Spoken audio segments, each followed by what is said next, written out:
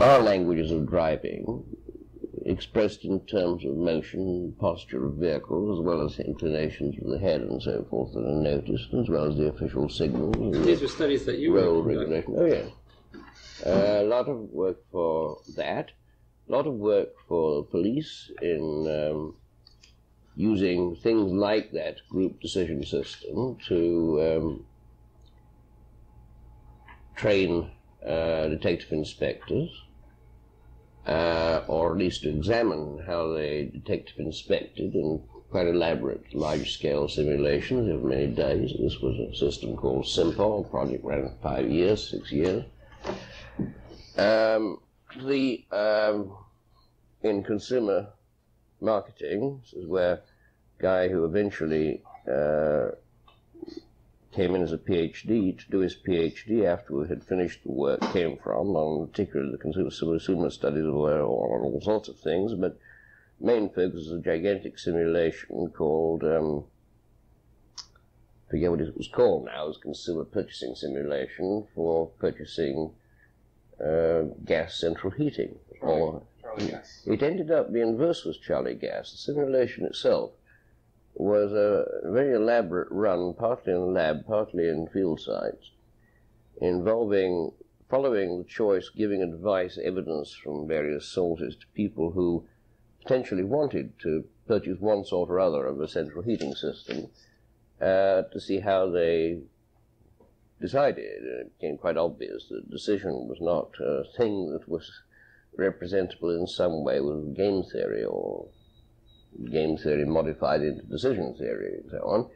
Only in very minimal cases could this be the case, and only in very few crude cases, which are characterized by a nice classification of payoff matrices or something.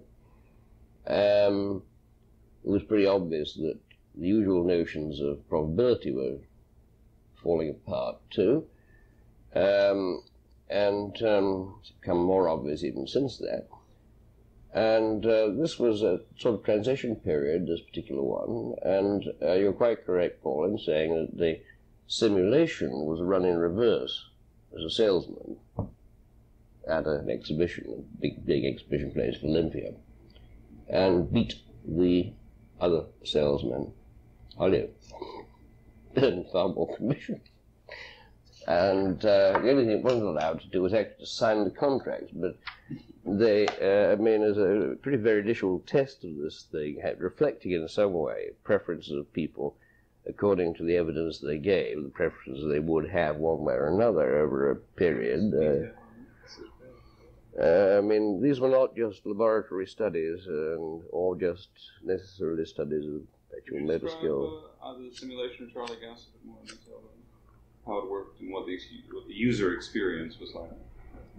Or the detective one, whichever is most amusing. Both honestly are quite interesting. The detective one was only one directional in terms of human piece. In other words, what finally ended up was a kind of program which somebody else wrote, and it's a very good program for simulating some good ways of getting information, or as it should be more properly called, intelligence, in respect to criminal activities. And it consisted in, first of all, observing in the field, of course, obviously, and then bringing in DIs and their assistants and keeping them in the laboratory for about 4 or 5 days, and detective inspectors to a certain grade in the UK police force, and it's equivalent to detective inspector here. I guess the rank detective inspector is the same. I recall it in the detective. It's not. The detective sergeant is much less. The detective inspector is a pretty high-ranking but specialized individual concerned with crime, usually with a particular sort of crime, or a particular neighborhood or something of this kind. Mm-hmm. And these were real ones. I mean, they weren't just people playing at being detective inspectors. And nor the consumers, people playing at being consumers. They were there as subjects because, in fact, this thing was informative. They were put into a situation, in the case of the DIs, where they could get various information, had a crime scenario, several of them, and went through several of them, in fact. And these were genuine crime scenarios. They were unknown characters. and they were suitably disguised, didn't contain offensive words which would have given people away or something. There was a lot of things kept by DIs among the crook police community, which never get into the police, and don't get into other DIs either. There's a deliberate and rather telling way in which they surround themselves, not by keeping it secret in the sense of any trivial sense. They actually obfuscate the boundaries of their core information by putting contradictory hypotheses all around of a kind which will be appreciated by their colleagues. You talk to me about individuality. I can tell you quite a lot about it in practice. And this is how, in fact, these guys operate. And it's how they operate with a whole load of villains. There's a name for a crook. A fairly large operator crook, usually. And it's how, in fact, they work. And a fortiori, I think it's true in certain kinds of espionage as well, counter-espionage. But it's undoubtedly true in the civilian police, and dealing with crimes of any magnitude, from break-ins to murders.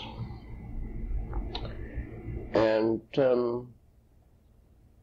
what happened simply, they were presented with this stuff, but it was done adaptively so that the load was actually compensated against them. The load of data they got, or could get, was compensated. The load of data they had to get from the scenario, which they would have got anyhow, was compensated, but they had access to, and one knew how much access they had to various data sources, which are things that come in every morning at a police station. It was simulated, I think, every so often. It had to be, give a rough idea, every 2 hours probably, it was the morning. But I mean, this varied according to how far the guy had gone, and it was an adaptively clamped experiment. So actually was the consumer simulation, where people were given similar information, stated similar objectives, insofar as they could, in respect to different central heating systems. Now, I normally don't believe in objectives in the sense of alternatives, excepting when they are manifestly announced. And it is possible to list the alternatives available to somebody, and to because there are a finite number of installations available on the market, and they involve particular difficulties and have particular advantages and so on. So I'm prepared to say here there were alternatives, and it was sensible enough. If there was a catch-all, obviously they didn't buy anything. And they were, in fact, helped a great deal in this pursuit by being given information which otherwise would have taken them maybe a month or more to collect. They got it, in this case, within an afternoon or a day. Less than a day, actually. In about 6 hours. Which was a great advantage and encouraged them, as you might expect, to exteriorize a lot of otherwise hidden mental events. How did all of that work? They were given They were given things varied from slides to files to messages to samples of what they'd hear in a pub, very initially taken by heating experts, by a variety of other sources of data which are looked at, adverts. And then what? People who call themselves consultants. How they were required to exteriorize? They exteriorized it by tracing out some likelihoods, and they exteriorized, which you tried initially to measure by probabilities, but it didn't work. The probability measure was no use. It turns out that I'm just going to call them likelihood indices, people can crank up and down likelihoods, and they do it in a very curious way of purchasing one thing or another.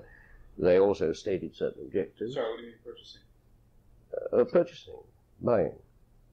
Meaning when people purchase things, they usually think about it first. A central heating system is nowadays, you're familiar with the UK a little too late for this to make good sense, I guess, but nowadays nearly every house has a central heating installation in it, or else every new house built is fitted with one. In those days, it was seldom found. It was seldom the case that you had central heating, so you had to install it in an existing premise. I don't want to push you away from this. No, but you say, what does it mean to purchase? No. I'm sorry. I don't want want to get you back to this yet. I'm sorry. I thought you meant purchase in the sense of purchase information. What I'm trying to they had very explicit scenario as to how there was indeed a sense in which they purchased information, but they didn't have to pay for it. They purchased it with trouble, with effort. And it is perfectly possible to say, yes, there was a costing attached to information. It was not a monetary cost. How did that work? In what sense? Trouble? It worked in the amount of search required and the amount of search that would be done for them on behalf of things they'd already stated to be required. Mm-hmm. So that, in fact, selection was made on their behalf if they wanted it to be made. So this was done in but they could always access anything. Yes. So there was a human... It was run by 4 human beings, mm-hmm. and a computer. What sort of things did you... It was run by 4 human beings and a computer. What were you seeing happening here in these... We were seeing people arriving at choice, often not to buy anything. They were seeing how they accepted and rejected various pieces of data which they received, which was very literal, whether they were off-put by certain kinds of slogan, certain kinds of alleged advantage, which may or may not have been genuine, how they found out whether the evidence they were given by the advertisements or by things like Design Centre, which is meant to be pretty very literal, it usually is, how they checked out that, how they did that as compared to a brochure which was available. But at the next level, how they tried out the sort of working model you could make of house heating, which is very easy to do, in fact. It's very easy to compute what is needed if you want certain temperature requirements, you have a certain sort of house, and certain weather conditions prevail, and so on. Whether you're anxious about fluctuation of oil price against gas price, electricity price, coke price, coal price. But at the next level up, in terms of the behavior of subjects in relation to learning situations, you must... This is... Well, they were able always to talk. Invariably they could talk, and everything they did was recorded on tape. I didn't make video records of it. I didn't have any video equipment to do it with, actually, and anyhow, I don't think it would have added much. They certainly left indices in the form of likelihoods, which are requested to do periodically, and they certainly selectively asked for advice. And they did that, usually not verbally, by a layout of keys and stuff, which was fairly transparent in the context of this particular purchasing. And it is context dependent, and it makes sense to have buttons labeled Design Centre or Regional Design Centre or Advisory Board of the Gas Council or Servo Warm in that context, because these words are commonly known. They're advertised all over the joint.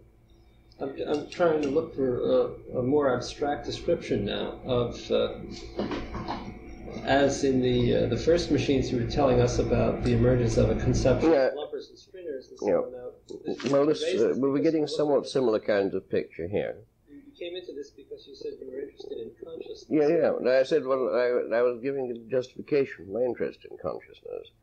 And this justification, I was trying to support the fact that I hadn't done this simply in terms of a number of laboratory studies, nor a number of studies of what are often called perceptual motor skills, chiefly with a military application, but had also done it in the context of a number of real-life situations, which incidentally is a real-life component of most of these studies, but a very realistic component of predicting purchase requirements and so forth from what in those days was the North Thames Gas Board. I'm pressing you because I think that's a good response. I'm beginning to think that, having listened to the evolution of this, that I understand now that a critical thing we need to talk about in pursuing all this discussion is the range of questions. The choice by you, as opposed to the experimental psychologists or the artificial intelligence people, as to what it is you want to know, and in what ways you want to know it, as much as technologies or so. Sure. My first spec here, and the reason what I'm really justifying is that I said I want to be able to talk about consciousness. It seems to me that all of these phenomena, whatever else they were certainly involving consciousness. And however much I might say about observed behaviors or something, it wouldn't have the slightest bearing upon the subject, slightest relevance to the subject. Some behaviors would be highly relevant, they're intended. But the behaviors, let's take driving as an example, another one I gave.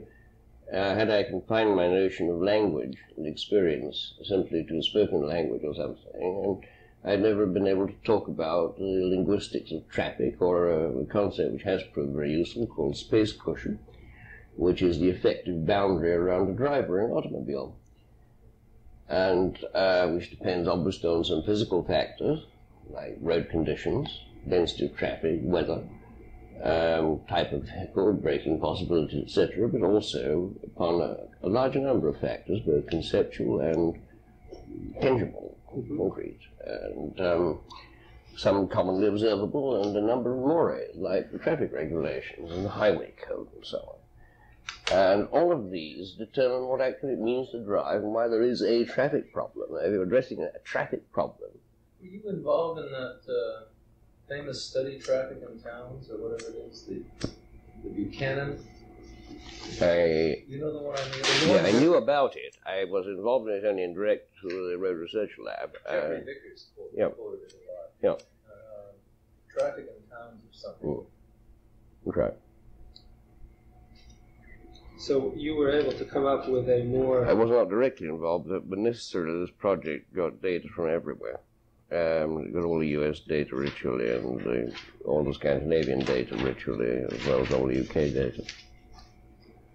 So this research had some, in the case of the traffic work, some practical effect in giving a better description of what the traffic problem was, yes. Presumably in solving it or ameliorating it? It gave a much better account. I don't say that anybody take much notice of it, but it certainly had some revealing consequences. I mean, what were a few of those? Well, a few of those are, for example, one of the indices used in this was essentially conversational, and this was in the conversation theory error, actually. And a convenient method in this case was to use Ronnie Lang's IPM technique on somebody themselves. So one little bit of the study, and it is only a little bit, it is descriptive in a way, is to show people a film or just a set of pictures even, which is quite enough, taken from their vehicle, which is called X, let us say, with a number of obstacles, including other vehicles perhaps moving, and another vehicle coming towards them, which is called Y, and is going to be a hazardous machine. And so you could, for example, you have to choose whether or not to overtake a semi-stationary object or a slowly moving lorry, truck. Okay? Typical situation. There may or may not be a T-junction in the neighborhood, and there may or may not be traffic in the T-junction in the neighborhood. Let's say that's a typical situation. You approach this, right? You are asked what you're going to do to each point, and you're driving on an even course. Some stage they're either going to bang into the back of the thing, decelerate their own vehicle, or they're going to try to move out. Otherwise, they will crash. Now, what point is this done? It depends, of course, upon how much they think they can signal to the other vehicle, how far they think the other vehicle is obeying the official regulations of the road, upon the road conditions, which in this case were held pretty much the same, with fair weather, good light. The same series has gone through quite often with different situations, but amongst them are repetitions of the same series, excepting that the guy in vehicle X, namely the subject so-called, is now placed in vehicle Y, and is seen from vehicle Y's point of view. And you can now compare people's reactions to these two situations, because when they do decide to do something, you ask them in each case what they think the other relevant vehicle, vehicle Y, will do, okay? The vehicle seen coming towards them rather than the vehicle they're driving in, what they think the other guy will do, and what they think the other guy thinks, if anything, about what they'll do. And So taking these reverse pictures where the driver previously in X is placed very additionally in Y in precisely the same sequence, the vehicle not being identified as such, you can compare these two together and get an IPM index, which is a very good one. It's a self-index against, instead of doing the IPM between a couple of people in a psychiatrist's clinic, you're doing it on a driving situation about possible actions and their beliefs about another driver. And it's very interesting. Of course, the agreement of the drivers, the agreement between the two, may be very high indeed. They may agree as to what will happen very much. Particularly they will if in both situations they are habitually a slow driver and they believe that the traffic regulations will be kept. And somehow people ought to keep these. And boo to them if they don't. I get the insurance of them. They're extraordinary dangers. If they understand what they think the other guy is going to do, much better. They have to be very good drivers. If they have no understanding whatsoever, they're a danger. Mm-hmm. And that is one result, use. And you can, this is a perfectly easily to obtained index. Mm-hmm. And you can now check it against their actual behavior on their own. Part of the study we had them follow too. Did you, when you were first doing the precast studies and also doing some of these real-world, as it were, or non-laboratory studies, did you fully understand at that point that you were interested in a subject outside of the usual scope of contemporary psychology, consciousness, or whatever else you wanted to call it, that you were looking for? Oh yes, I mean, I always take contemporary psychology as a bit of a, I don't know, as something which, fine, but didn't seem particularly satisfactory.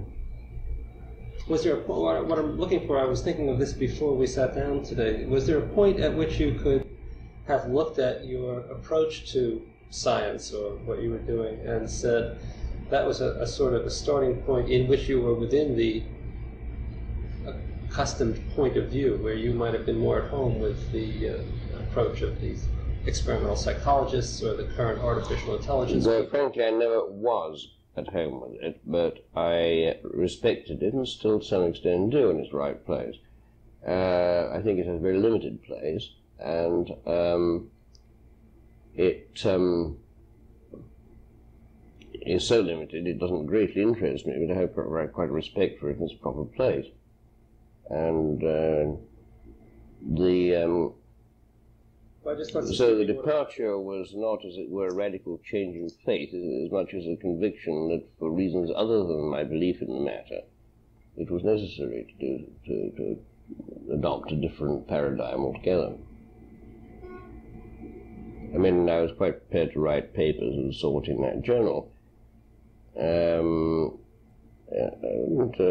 believe in them and take them with a pinch of salt, like all such papers, because I think I always thought they had limitations in common with others. At a certain point arrived at which I felt that little could be said, something could be said, albeit, because I didn't particularly want to say it, within the restrictions of that sort of paradigm.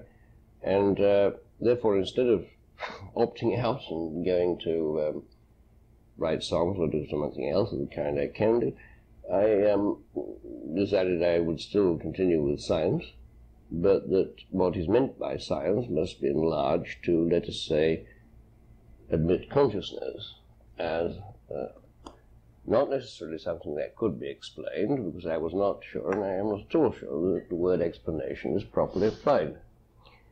In this case, I don't think it's necessary to apply it to all science. Here I would differ with Bunke, insofar as he, as you know, makes a distinction between, first of all, common knowledge and scientific knowledge. Scientific knowledge being required by particular methods. Next, he's prone, though not obsessively, he's prone to prefer minimally deviating hypotheses. Where I disagree. I agree with the beauty of the method when it's applicable. He makes another useful distinction, apart from common knowledge and scientific knowledge, between science, rationalized technology, I think he calls it, and pseudoscience, i.e. things which are not science that pretend to be science. Certainly anxious to avoid pseudoscience, if it's blatant, and there were many of the things that Bungay would call pseudoscience, like, for example, psychoanalysis. I would not. On the other hand, I feel that science has to deal with common knowledge, as well as scientific knowledge in Bungay's sense, and tend to prefer radical departures rather than minor deviations. That is a matter of aesthetic, frankly, and that's about all. I'm really only interested in large inventions of some sort. And so I'm quite prepared to be called, for example, an inventor or a rational technologist or something. And applied epistemology was a term used yesterday, some while ago, I don't know. It was yesterday. For example, I'm quite prepared to be called an applied epistemologist. And I'm not at all sure that cybernetics is, in everybody's view, science. I've written a couple of papers where I've expressed the view that quite possibly it is not. It is indeed, say, applied epistemology, or it is indeed, say, a technology, but a rational one with theories in it. Bungay wouldn't deny I think a perfectly rightly used phrase. I think he's quite right in introducing this distinction, a thing called general systems theory, which I once had the honor, and indeed the great honor, to be president of the Society. The Society for General Systems Research, and it's an excellent group. But I think it's misnamed by Bertalanffy, I think it was who named it. I think it's slightly misnamed it from Bertalanffy in the following sense that, as Bungay points out, it would better be called a general theory of systems. Now, this point of view is now coming around again. I mean, George Clare, for example, his emphasis upon the comparison and contrast of the relations proper to different ontological domains is, in a sense, saying just this too. So it's by no means an unusual approach. In many ways, I don't agree with George Clare about something about that one I do tend to. And I would add, therefore, to the technology to be that cybernetics is to do with a general theory of systems, not a general systems theory. And I mean, many general systems theorists would, I think, take that point. So, naturally, the position of cybernetics, which I take to be, overlapping to such a degree that I don't think it's worth really bothering to distinguish very much between the ballparks, is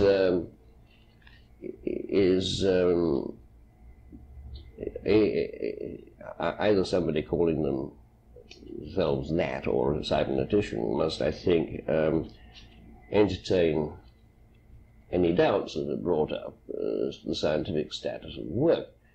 It just depends upon which philosopher of science you choose to go along with, if any. And I'm not at all ashamed of the criticism this is not science. Mm-hmm. I would be of the criticism this is pseudoscience, on the other hand. It is not science, meaning that it is not in the strict, in a certain strict set of canons, science. Yet, according to many other canons, it is. So, what I mean when I want to accommodate consciousness in science is qualified, of course, by this stricture, to which I think applies to the whole of general systems and cybernetics. And one has to be alive to it and quite sensitive to this matter, and not to,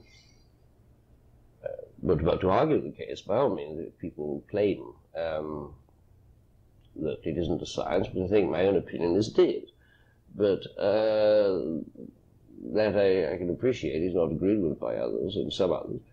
It is with by some and not by others, and there's not something which I feel very strongly about. I do feel very strongly about its formalization.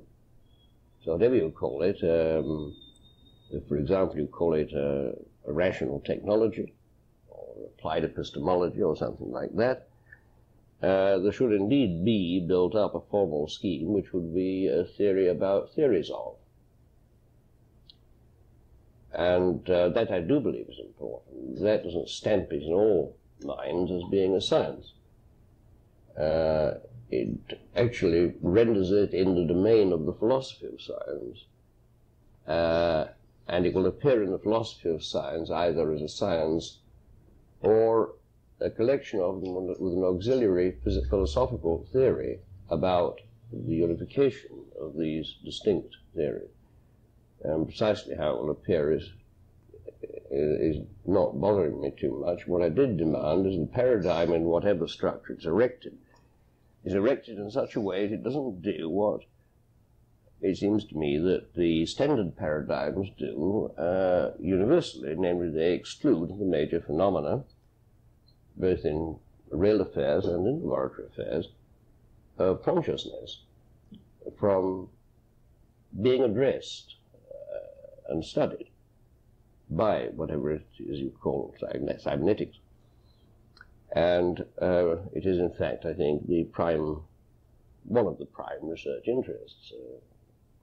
Others of a comparable nature, which I could have included also, but which are not quite so poignant or so easy to capture. And and you would cite various things like, for example, this business of large organizations and their interactions and their partial understanding by middle managers. This kind of thing I wouldn't want to exclude either. But if you want a kind of definitive line, I think it's sensible to give a definitive line. That's the criterion. It's a well understood, well specified criterion. I generally agree, I think. The moment science doesn't encompass consciousness, psychology and social science get very scared when you suggest they might do. They even try to regard it as an epiphenomenon. The pure sciences are more honest in the matter and are better thought out philosophically on the whole. There are exceptions. I mean, Taylor is a very deep thinker about, well, both Taylors are one. Wrote that paper of Dick's and also wrote an explanation of behaviour. And the other one, who wrote a book on essentially a reductionist view of perception in systemic terms, using a lot of Ross's work, and did a very beautiful book, but is not a terribly profound thinker at the philosophical level, whereas the other Taylor, I forget one is R and the other is G or something, is a very careful thinker indeed, and a very, not only a careful thinker, but also a very profound philosopher. They're both careful thinkers, very good thinkers. But, so there are exceptions, but I mean, they're few and far between. And therefore occurred that, well, what is required, and one of the things that seemed to be required was, first of all, to study relevant interactions, because a model for consciousness, due again to Warren McCulloch, and insisted upon rather by Warren McCulloch, is the proper use of that term, that A, designating a sentient being, is conscious with B, designating another sentient being, in a transaction, an interaction, which may not be spoken or verbal, but has the nature of a conversation. It could be this tennis or driving or whatever. And the persons could be, of course I would want them to be, the participants, would be A and B, would be. necessarily, in that case, entities such that several could coexist in one person. Maybe necessarily at least two would coexist in any person. But probably a whole population, probably many. That, on the other hand, would be cases where they were shared between people, so the different brains accommodated different bits of the same participant, and the interaction in question occurred between this cooperative entity and another such cooperative entity, say, or between the multitude of possibilities one can imagine. And it hence seemed necessary, first of all, to talk about what are the hard data of such a thing, and I call the observables conversations, but in this very liberal sense. They all have this linguistic component, but it's not linguistic in the narrow sense of linguistics, usually. And it is necessary to say what is hard data. I don't mean the only data, I mean the hard data, if this has any pretenses to science who. That's a very interesting thing turned out. That distinguish, for example, between a behaviour or an observation of a traffic stream or something of this kind, which can be made, I guess, as precise as you would like it to be. It is not, however, a hard-valued, hard-nosed psychological event. However precise it is, it may be a hard-valued behavioral event, sure. I mean, it can be made, as far as I know, in propitious circumstances, as accurate as you'd like. It may be a hard-valued traffic event, or event in media, or whatever it may be you're looking at. But it's not, by that token, a hard-valued psychological, social, or, in this sense, cybernetic event, or cybernetics capable to accommodate consciousness. It's not one of the hard data, and so we need to identify that first. And I proceeded so to do. And it turns out that it isn't necessarily repeatable, so that criterion of hard doesn't apply. It sounds a bit curious that hard-valued events are not necessarily repeatable, because generally speaking, you mean by a hard-valued data something that can be repeated under what is called the same conditions. And one questions, therefore, your initial definition when you find that it can't always be repeated. And it turns out that, of course, there are never, in the first place, there are never the same conditions, but there can't be the same conditions in the relevant sense of the word as there can be by setting up temperature and pressure and so forth in the vessel, and mapping it against a clock.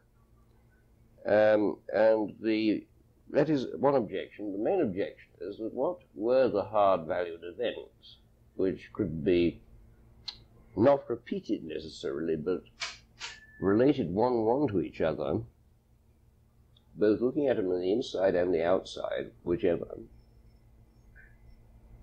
And that is important. In other words, that they could be recognized by those people aware of them, and they could also be observed by an instrument. So they couldn't necessarily be repeated.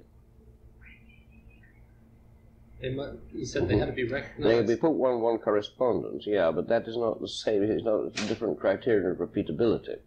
It doesn't mean to say that if the bell rings 5 occasions, it's a better, it's a more certain bell or something. It might mean that it's a different signal. The difficulty is, of course, that what's happening here is that for many of the events, and in particular those which can't be repeated by setting up similar conditions and doing the same thing, are not so much unrepeatable as unsequenceable. So the appearance of not repeatability is, in fact, slightly spurious, providing you revise your notion of what temporal and causal sequence is. Now, by this I do not mean making it sloppy, because to do so would be to destroy the validity of hard-valued events, which turn out to be things called agreements. I tag them agreements over understandings, and will explain what exactly they mean and how they can be recognized.